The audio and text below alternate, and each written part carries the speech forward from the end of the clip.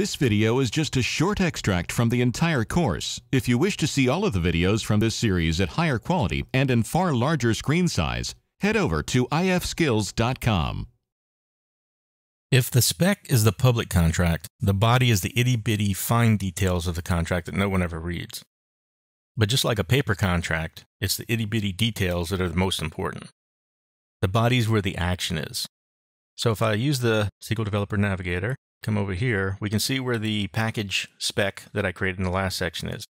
I can say create body, and that basically creates a stub. You can see that it carried the procedure definitions forward and created null blocks in each.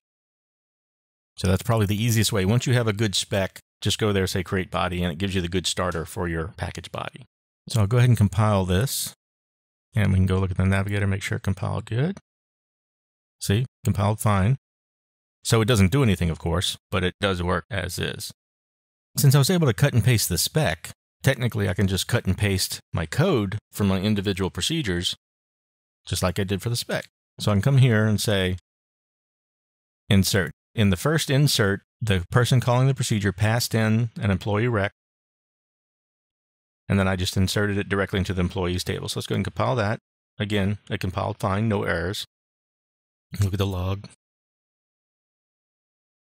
Compiled, no errors. And we can do that for each procedure. The parameterize, the update. And I've actually done that and have it. I'm going to cut and paste in there so I don't have to retype everything because that took a while. I'm going to come to the body and let's compile that. Okay, so that compiled. So I have my insert for the record. I have my parameterized that then assigned everything to a variable and then did insert. I have my update that has my defaults. It has a case statement in the update, and then the delete just deletes for the primary key.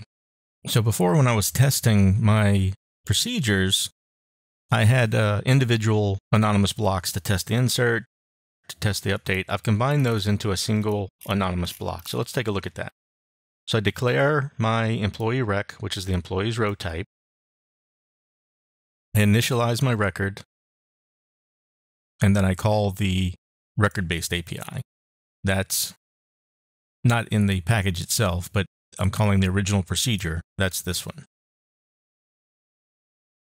Then I have where I'm passing in the parameters. Then I have my update, and then I have my delete. Now if we try to run that, we get an error. Problem is we have two IMP inserts. We have one that takes a record and one that takes parameters. You can't do that. That won't work with standalone procedures. If we put this in a package, which we're doing, that will work. It's called overloading. And I'll explain more about overloading, but in a package, you can have the same procedure or function with different parameters, and it will work. So let me go ahead and change this